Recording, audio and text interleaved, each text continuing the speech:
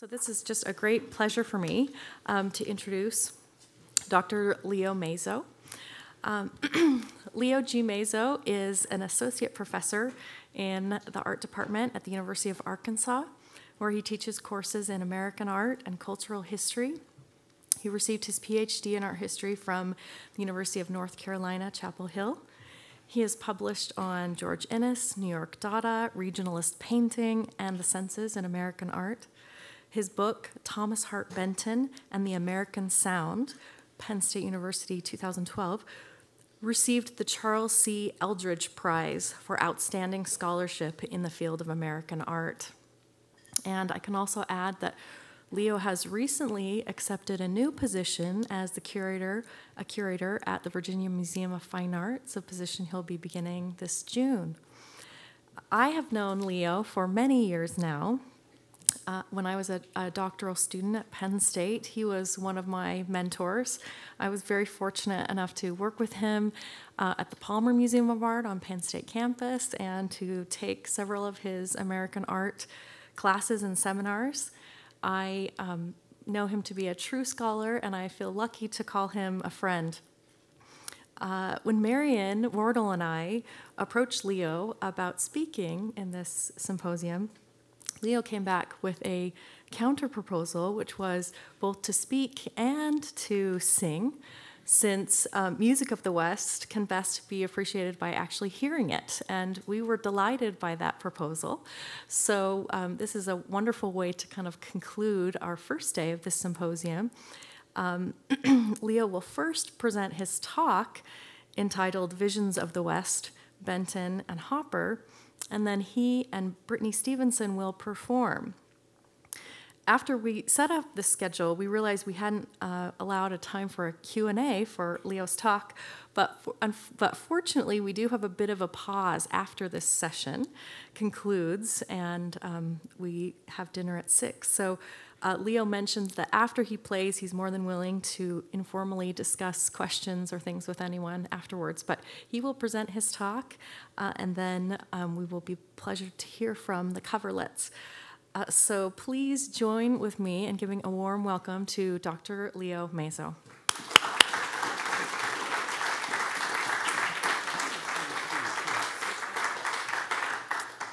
Wow.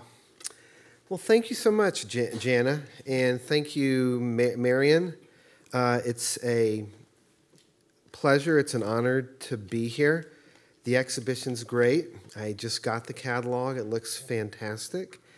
And I love how BYU Museum of Art organizes exhibitions, and it's not just like the museum gets all these great paintings, this best of BYU, best of the Stark. It's not like they're all dressed up with nowhere to go. They make things accessible and meaningful, and I'm really grateful to play a very, very small part in this. So when Jana contacted me this summer and spoke to me about this, I think I said something like, "Have you ever heard the words American West come out of my mouth?" And but then she reminded me that the two artists I've worked on most recently maintained lifelong and complicated relationships with rapidly morphing, with the ideologies of a rapidly morphing American West. The regionalist artist Thomas Hart Benton was born in the so-called Old Southwest, and he would refer to this area as the Southwest long after such a frontier mythology had waned, like over a century later. And his father served 5 terms in the U.S. House of Representatives representing Southwest Missouri. The painter's gray knuckle and namesake, Senator Thomas Hart Benton, himself the father-in-law of John Fremont, championed Western expansion and manifest destiny, as we know. From his early depictions of trailblazers, pioneers, and westbound locomotives to his later recreations of the Missouri River in Montana and events like Custer's Last Stand, the artist embraced the West as both historical fact and stereotype-laden mythology. Equally committed to American scene imagery, though a wildly different persona, the artist Edward Hopper and his wife Jo, who's an artist as well, Jo Nivison Hopper, took numerous excursions through the trans-Mississippi West, if we can call it that, beginning in 1925 when they bought their first Buick. Over the course of several summers, they traveled to central Mexico, El Paso, LA, San Francisco, occasionally lingering in the Rockies, but this provided material for a relatively small number of compositions. Landscapes, views of, as we see on the left, and from hotel rooms and motel rooms. Yet Hopper and Benton share a sense of the West in almost self-consciously generic terms as a site through which to move.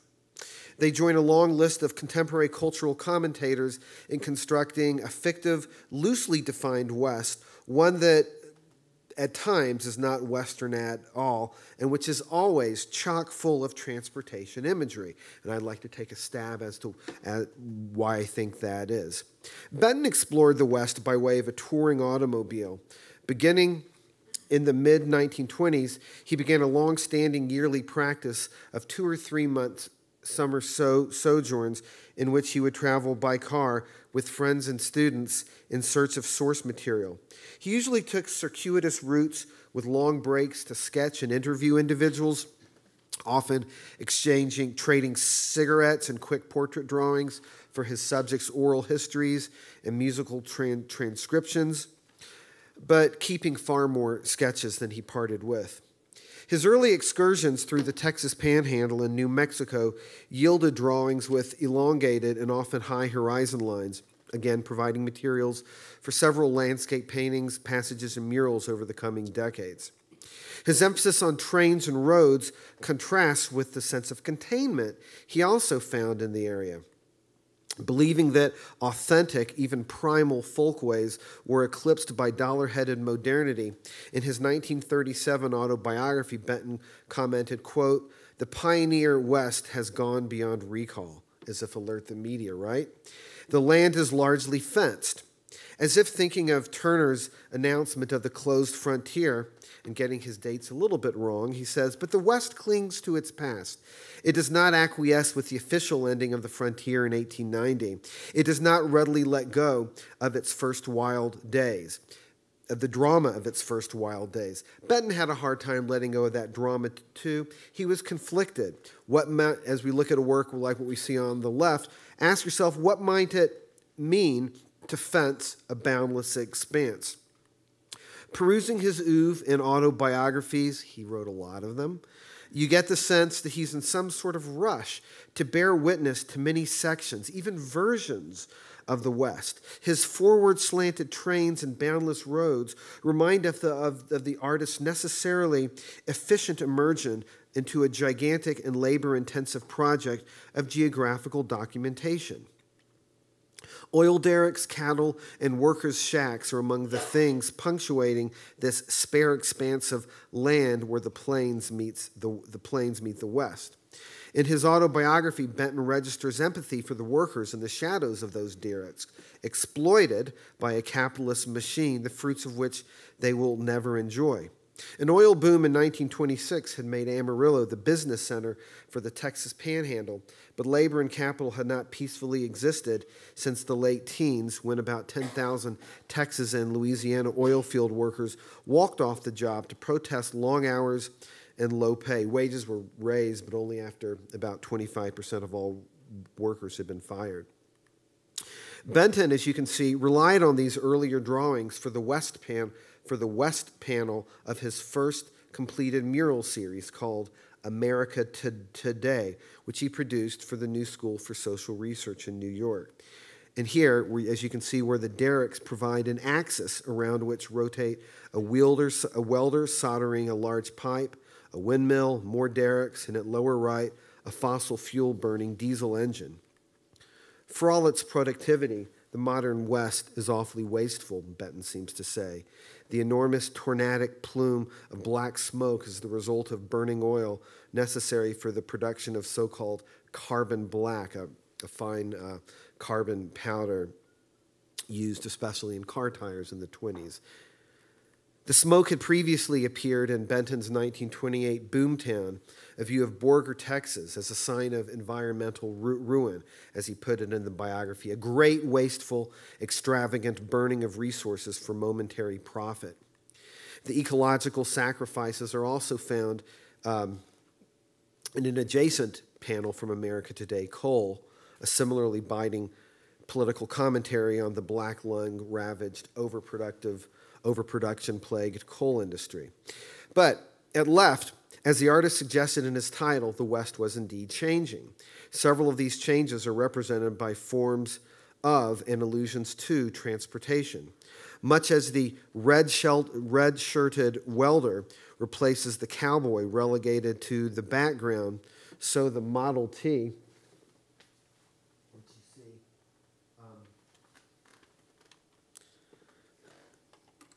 right here with the gas station, supplant the horse and shepherd with staff at upper right. The three airplanes presumably scout the plains for additional oil fields, and the derricks accommodate oil for gasoline and myriad other automotive and industrial uses. He also observed the infrastructure that facilitates the trains, planes, and automobiles he locates in his West. Numerous drawings depict roads, diners, and especially hotels and motels. The emphasis on transportation and communication imagery in Changing West and other pieces locates Benton's regionalist agenda in something more than just some visual litany of landscapes, peoples, and customs that might be attributed to some outlying region. For Benton, this term, regionalism, meant not just depicting, but reaching, literally, the regions. In this way, his regionalism parallels a series of articles from 1928 by his good friend Lewis Mumford called The Theory and Practice of Regionalism, in which the critic forecasts a neo-technic age in which roads, airplanes, and electric power plants would decentralize social processes and cultural forms previously limited to urban centers. Benton's transportation full West even more closely matches Charles and William Beard's American Leviathan, which posits transportation and communication technology as a quote-unquote web uniting disparate national sections.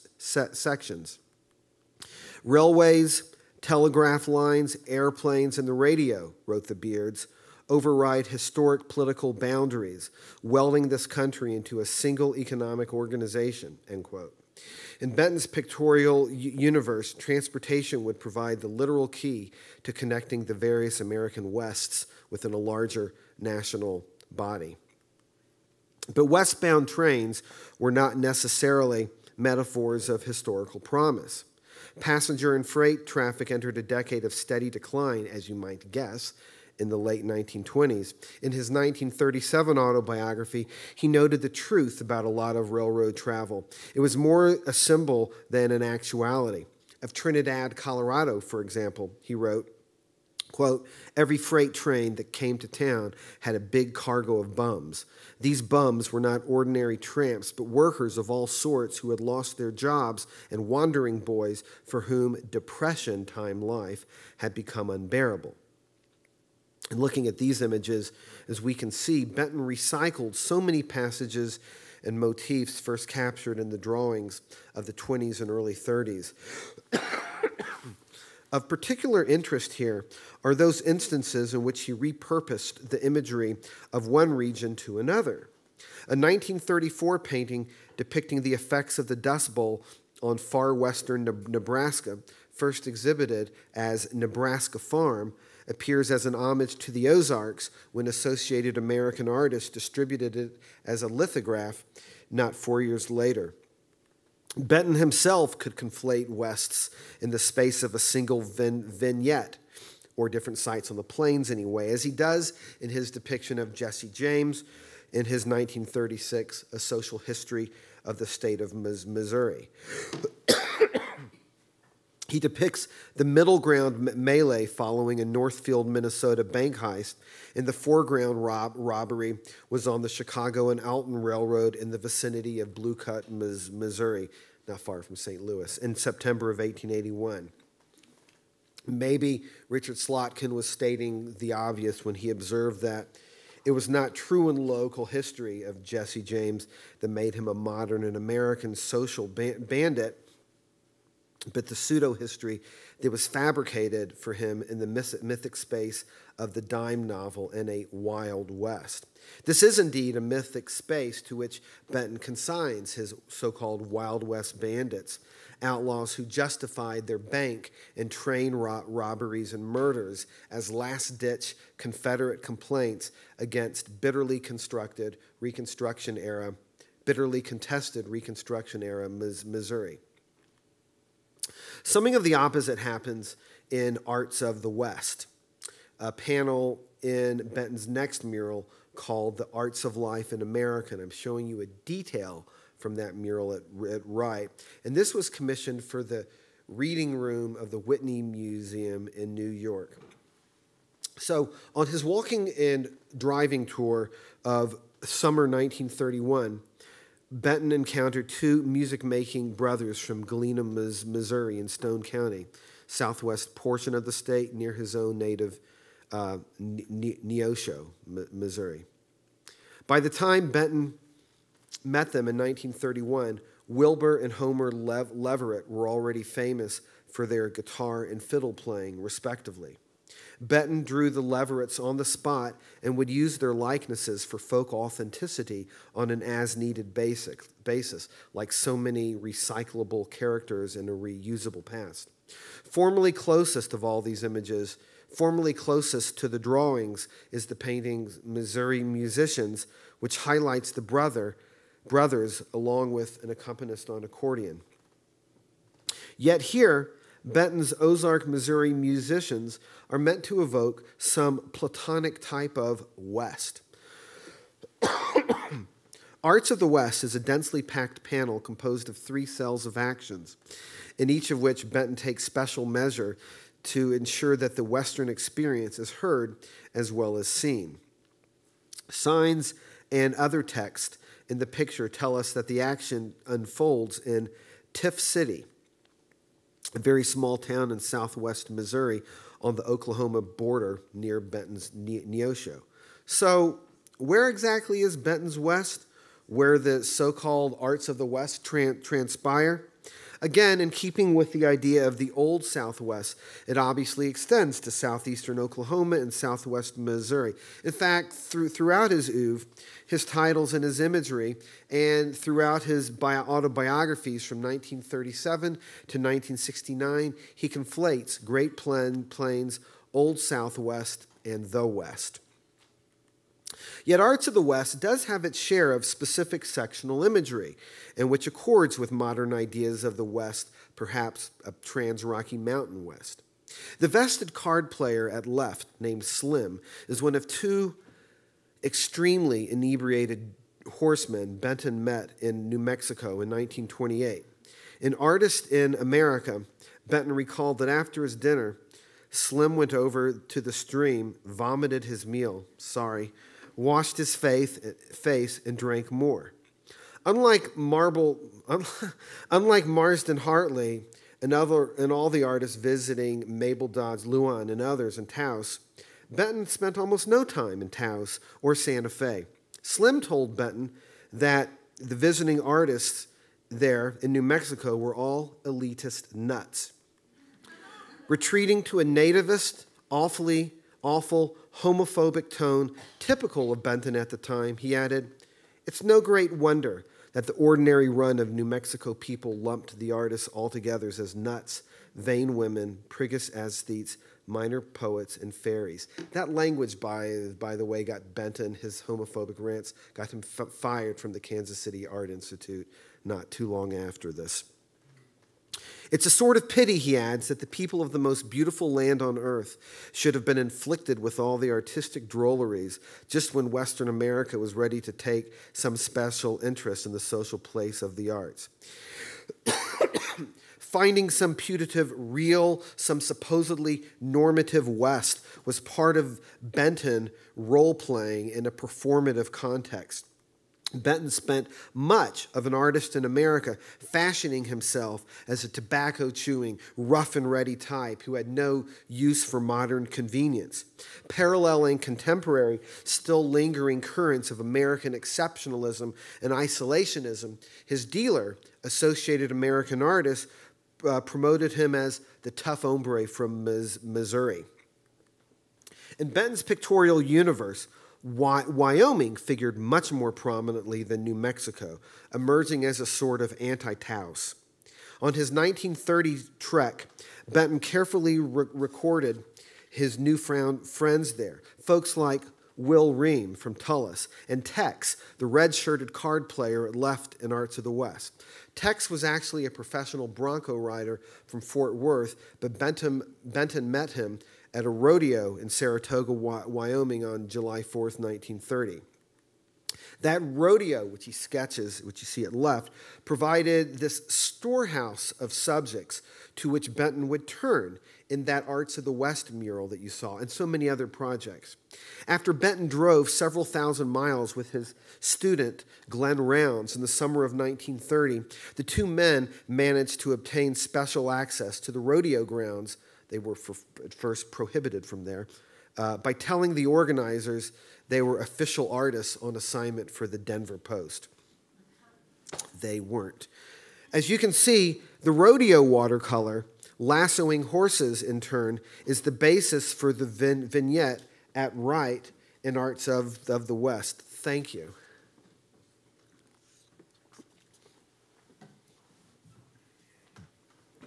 The Wyoming rodeo episode is of special interest because the artist recounted its details and circulated an offset color reproduction of lassoing horses in conjunction with an NBC Art on the Radio program with which Benton was very closely involved, called Art for Your Sake. The show comprised a series of dramatizations of the lives of famous artists, including Benton, in early January 1940. Benton appeared on numerous radio and television broadcasts, but he used his Art for Your Sake appearance to underscore the national and cultural importance of regions far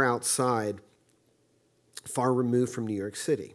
So how would this work? You would subscribe to the radio for $1 per year, and you would receive a handful of reproductions to consult, and that's what this is. This is an offset color litho of the watercolor lassoing horses that was in turn the preparatory in advance of Arts of the West. I know it's several layers removed, and you can see that, they would come on the air and they'd say, but meanwhile, those of you who already have this, if you've paid your $1 to subscribe to this, you'll want to place before you the painting Lassoing Horses.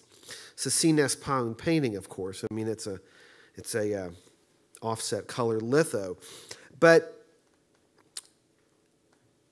the narrator would tell listeners just when to consult the painting.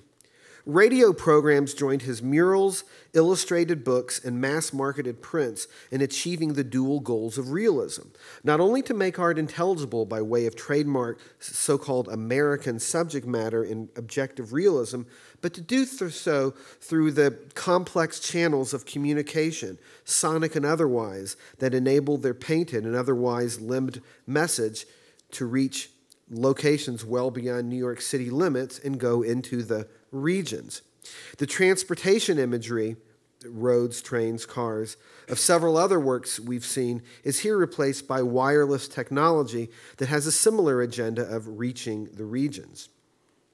Throughout the 1930s, Benton envisioned murals as the ideal medium for reaching more people.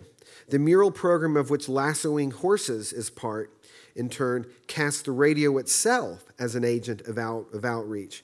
Just right of center in Arts of the City, another panel from the Arts of Life in America, he depicts a so-called plump diva singing on the radio. His words, not mine. Taking credit for bridging the gap between cutting-edge pedagogy and the remotest audiences, Art for Your Sake could scarcely have circulated more appropriate subject matter than Benton's Wyoming. The last state in the nation to develop an AM radio station, 1922. Wyoming didn't have standard electricity lines until 1940, at which time its roughly 271,000 inhabitants comprised less than 2% of the nation's population. Further suggesting the state's relative isolation and modern conveniences long enjoyed in other locales were dubbed only recent advances in the 1941 American Guidebook for Wyoming. Writing, quote, "The recent development of rural electrification sent the smelly kerosene lamps into the dump heap and has replaced the washboard and the talking machine with the electric washer and the radio." This is 1941. In keeping with regionalism's dual mission, images and commentary about Wyoming life and culture reached that state, although not through a Wyoming radio station. You would hear it from a station in Boise or KOA in Denver. In keeping with lassoing horses, Arts of the City, and Arts of the West, all of these support radio's role in bringing the city to the West, and you might say the West to the city. And then there's Edward Hopper. Lovely Edward Hopper. He had a very different relationship with the regions, never mind the West. Like Benton, however, for all of his pedestrians, automobiles, trains, and marine craft, we find at least as much attention to streets, diners, lighthouses, gas stations, and other structures that facilitate these conventional modes of communication and transportation. Figuring prominently among these service institutions are hotels and motels. Early in his career, Benton produced over 30 covers for two leading hospitality services trade magazines, Tavern Topics and Hotel Management. And these provide a storehouse of motifs and themes that he would enlist in several of his best-known paintings and watercolors. Joining these sources, surely, were memories of the artist's own visits to hotels, motels, and tourist homes. Before and during his marriage to artist Joe Nivison Hopper, he spent a lot of time in these lodgings, and it's tempting to think that, to some extent, they helped shape his worldview. As you can see, he stayed in the Wiesman Motor Court in El Paso. I think he stayed there several times, actually. In fact, much of what we know about the artist, not just his travels, but the larger biography, comes from correspondence written on hotel and motel letterhead, providing an expressive outlet for an otherwise, how to say this, taciturn, slow to open up artist. But before we say that Hopper was liberated by the open road in the vast spaces of the American West, we have to remember that he just wanted to be left alone, and traveling due west from New York achieved this. On their 1941 road trip to Los Angeles, by way of stops in St. Louis, the Garden of the Gods, and Yosemite, and other points, Joe could write that Bryce Canyon was simply incredible, but Edward did not want to stay long enough to paint. He kind of liked the California missions. He thought they were the real thing, certainly more real than hectic Los Angeles and San Francisco. The Hoppers were also pretty cheap. Joe wrote to fellow artist Peggy Bacon that they preferred simple lodgings. The tourist camps are a joy. A little house, plenty of plumbing, a kitchenette, your own garage, $2 a day if you don't pick the most flashy. By this point, they had driven 5,300 miles crisscross style across the nation. Gail Levin, Hopper's principal biographer, reports that on this trip in 1941, the two waited in Great Salt Lake. According to Levin, Joe wrote in her unpublished diary that Hopper got more than a little upset when she insisted on taking a tour of the Mormon temple. He would just as soon have spent his time down south at Zion or Bryce. Sorry. On an earlier trip I got permission to say that. On an earlier trip to Santa Fe, the first road trip he and Joe took together, Hopper had said no to paint the super popular motif of the Palace of the Governors, although he did find his way to paint at least 3 additional watercolors, 2 of which we see here. A lifelong devotee of vernacular architecture, he may well have marveled at the merging of Hispanic and Pueblo styles, if that's what we really see, in the ranch house at left. In the larger watercolor at right, he captured the eclectic architecture of St. Michael's College as well, but he refused to send this to his dealer. Joe recalled that a gunshot-laden corn dance and other native ceremonies left Hopper just cold, and there is indeed no small distance between subject and beholder in these works from Hopper's first Western road trip. The art historian Nicholas Robbins has shown that, like Stuart Davis and other artists, Hopper used his automobile as a studio on wheels, frequently, as Davis does at left, literally employing the window as the frame to the composition, and we can discern these in more than a few paintings. So the distance between the artist's vantage point and the house at right is not unlike what we might see from a car passing by. This watercolor, called Interior, is in fact the only interior Hopper produced from the 1925 trip to Santa Fe. Flanked by a suitcase at left and a trunk at right, Hopper suggests that his model, Joe, has arrived at or is soon to depart from their rented room. Although Hopper was apparently the one anxious to drive through the West, to be able to say he did it and to depart for home. But I want to return quickly to the 1940s jaunts to California for a few more minutes. It's well known that Hopper visited Yellowstone, not just Yellowstone and Bryce, but also the Grand Canyon, Yosemite, several missions, the Oregon coast, Yellowstone, and so on. For all the time he spent in the West in the 40s, summer after summer, he appears to have made very few works there. A watercolor of the Oregon coast survives, as does Joe in Wyoming. Art historian Vivian Freed is probably right when she suggests that the car for Edward and Joe was a portable studio. But it also provided a glass and steel barrier, I think, for an artist who was most comfortable with the vantage point of the windshield, of the carscape. So they had something art-wise to show for their protracted travels. Joe had to beg him to make a few quick watercolors, one of which he produced in San Mateo, California, and the other at the base of the Holy City rock formations at the Shoshone National Forest in Wyoming. Now, clad in blue jeans, eager to take in scenery and local history, fantasizing over frontier ideologies, escaping to the West, Benton may have been what historian Michael Johnson might call a New Wester. Not so Hopper. In the West, as in New England, for the Hoppers, it was less about where they were going than what they were getting away from and how they would get themselves there and back. This may help explain the recurring automotive imagery. Produced in 1957, Western Motel is one of the few oil paintings by Hopper depicting Western imagery. He painted the work in January or February of that year while in Pacific Palisades, California, on a fellowship from the Huntington Hartford Foundation. Almost all of Hopper's oil paintings are imaginings and rough composites. And Western Motel seems to combine elements of motels he's known to have visited, as well as materials from the hotel trade magazines he illustrated much, much earlier. A preliminary drawing shows that the artist originally envisioned the space not as a private room, but as a lobby with 3 seated figures, a sign in the parking lot visible through the large window, and a bell on the front door, among other passages he would alter in the painting. One of the more telling changes concerns the parked automobile just outside, parked on the diagonal in the study, but more or less parallel to the window in the painting. Positioned this way, the automobile's horizontal lines repeat those of the bed frame, the background mesas, and of course the road itself.